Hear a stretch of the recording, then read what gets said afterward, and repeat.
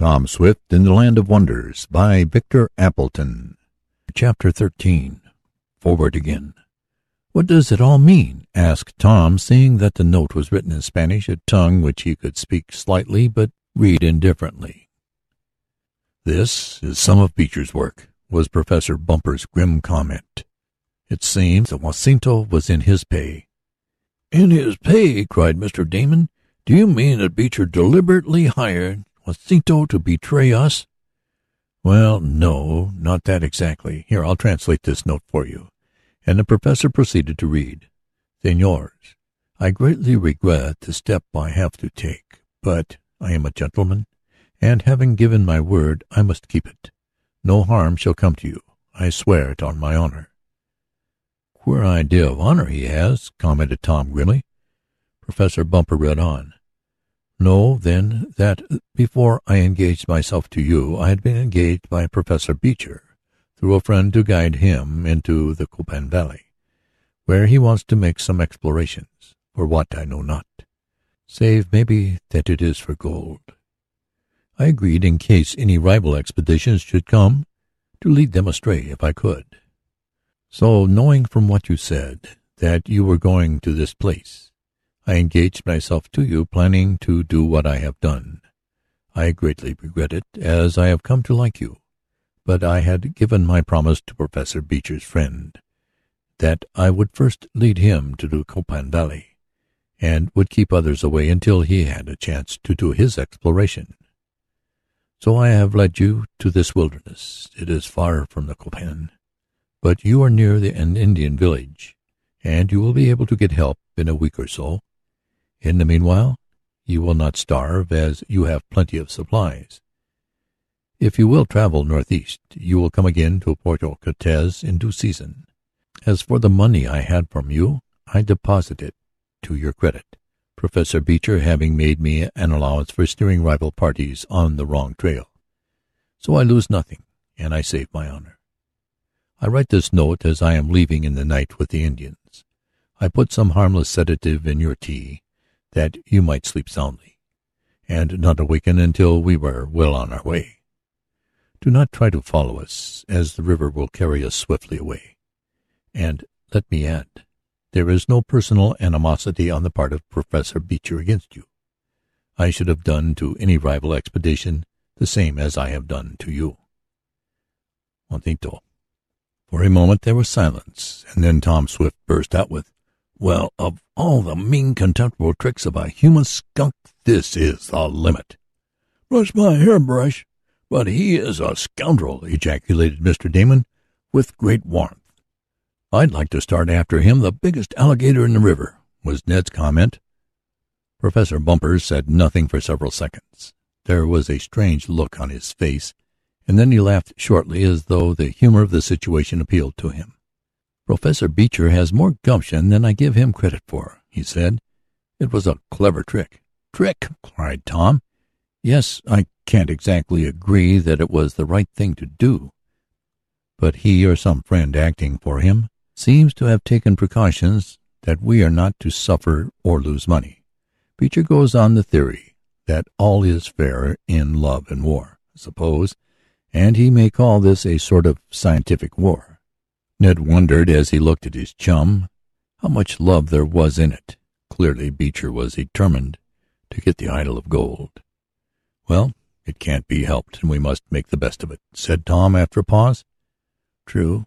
But now, boys, let's have breakfast, and then we'll make what goods we can't take with us as snug as possible until we can send the mule drivers after them," went on Professor Bumper. "Send the mule drivers after them?" questioned Ned. "What do you mean to do?" "Do?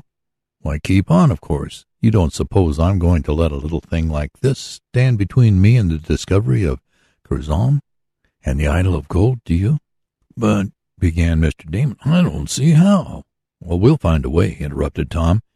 "It isn't the first time. I've been pretty well stranded on an expedition of this kind, and sometimes from the same cause, the actions of a rival. Now we'll turn the tables on the other fellows and see how they like it. The professor's right.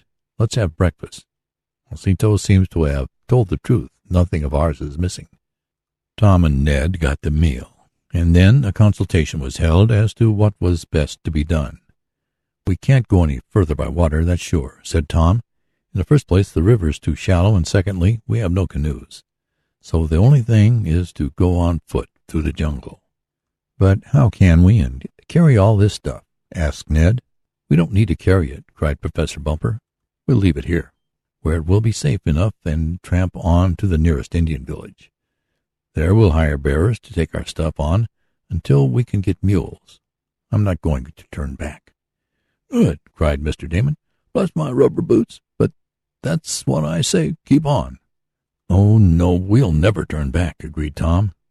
"But how can we manage it?" asked Ned. "We've just got to, and when you have to do a thing, it's a whole lot easier to do than if you just feel as though you ought to."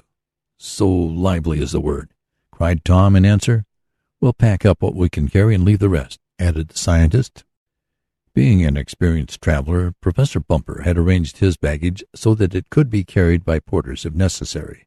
Everything could be put into small packages, including the tents and food supply. "There are 4 of us," remarked Tom, "and if we cannot pack enough along with us to enable us to get to the nearest village, we had better go back to civilization. I'm not afraid to try." "Nor I," cried Mr. Damon. The baggage stores and supplies that were to be left behind were made as snug as possible and so piled up that wild beasts could do the least harm. Then a pack was made up for each one to carry. They would take weapons, of course, Tom Swift's electric rifle being the one he chose for himself. They expected to be able to shoot game on their way, and this would provide them food in addition to the concentrated supply they carried. Small tents in sections were carried, there being 2, one for Tom and Ned, and one for Mr. Damon and the professor. As far as could be learned from a casual inspection, Jacinto and his deserting Indians had taken back with them only a small quantity of food. They were traveling light and downstream, and could reach the town much more quickly than they had come away from it. "That Beecher certainly was slick," commented Professor Bumper, when they were ready to start. "He must have known about what time I would arrive, and he had Jacinto waiting for us. I thought it was too good to be true to get an experienced guide like him so easily. But it was all planned, and I was so engrossed in thinking of the ancient treasures I hoped to find that I never thought of a possible trick. Well, let's start." And he led the way into the jungle, carrying his heavy pack as lightly as did Tom. Professor Bumper had a general idea in which direction lay a number of native villages, and it was determined to head for them, blazing a path through the wilderness, so that the Indians could follow it back to the goods left behind. It was with rather heavy hearts that the party set off, but Tom's spirits could not long stay clouded, and the scientist was so good-natured about the affair and seemed so eager to do the utmost to render Beecher's trick void that the others fell into a lighter mood and went on more cheerfully, though the way was rough and the packs heavy. They stopped at noon under a bower they made of palms, and, spreading the nets over them, got a little rest after lunch. Then, when the sun was less hot, they started off again. "Forward is the word," cried Ned cheerfully. "Forward." They had not gone more than an hour on the second stage of their tramp when Tom, who was in the lead, following the direction laid out by the compass, suddenly stopped and reached around for his electric rifle, which he was carrying at his back. "What is it?" Ned asked in a whisper. "I don't know, but it's some big animal there in the bushes," was Tom's low-voiced answer. "I'm ready for it." The rustling increased, and a form could be seen indistinctly. Tom aimed the deadly gun and stood ready to pull the trigger. Ned, who had a side view into the underbrush, gave a sudden cry. "Don't shoot, Tom!" he yelled. "It's a man!"